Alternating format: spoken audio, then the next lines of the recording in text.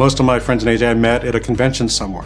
It's the social element, the connection, and the idea that when someone has a triumph, a promotion, a big story, you have this built-in fan club. It's like, oh, I used to work with that person, or oh, I met that person in Seattle or in Hawaii.